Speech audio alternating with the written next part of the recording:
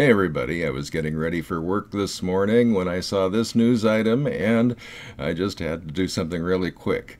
After more than 50 years of feminism in America and almost 8 years, 2 terms of Obama, the women in America are worse off, according to the World Economic Forum's annual report on gender disparity. Yes, this is true. Women are working more than men, but getting paid less. The pay gap is worse than ever. American women are earning only 67 cents now on the male dollar. How can this be? 50 years of feminism, 2 terms of Obama, and American women are worse off than ever? The Equal Pay Act was made law in 1963. Yet women are worse off than ever. This they attribute to sexism, but 50 years. I'm surprised that women by the millions don't take to the streets to protest.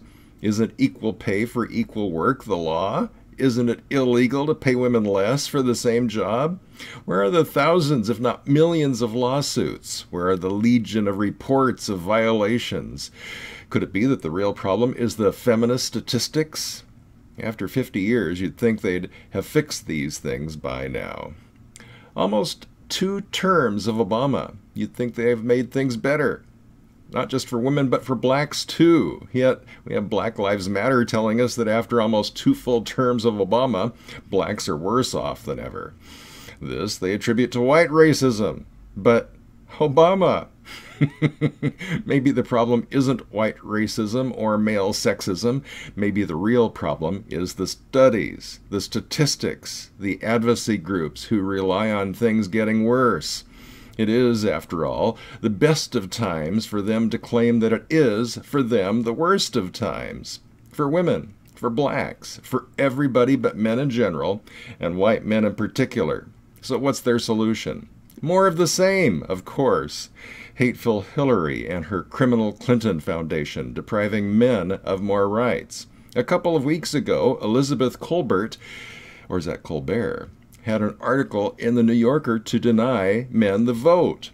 Feminists have been pushing things like that ever since the 1980s. In her 1995 book, for example, Men Are Not Cost Effective, June Stevenson advocated a special testosterone tax. These people don't care about women. They don't care about equality. They just want to oppress all of us, starting with men. Sometimes their laws come back to bite them in the ass. Stefan Molyneux and Lauren Southern were laughing about this in their massive voter fraud video. As a joke, Lauren legally changed her sex from female to male. People are making a mockery of this whole thing. Some kid declared he identifies as an attack helicopter. That sounds like fun. Another said he is to be addressed as Royal Highness. Yes, these things happen until the statist thugs tweak the laws. For a couple of years in the 90s, the mandatory arrest of the violent perpetrator on domestic violence calls led to police arresting more women than men. We were all laughing how the feminists got hoisted on their own petard. But then the feminists came back and got the law changed to require police to arrest men.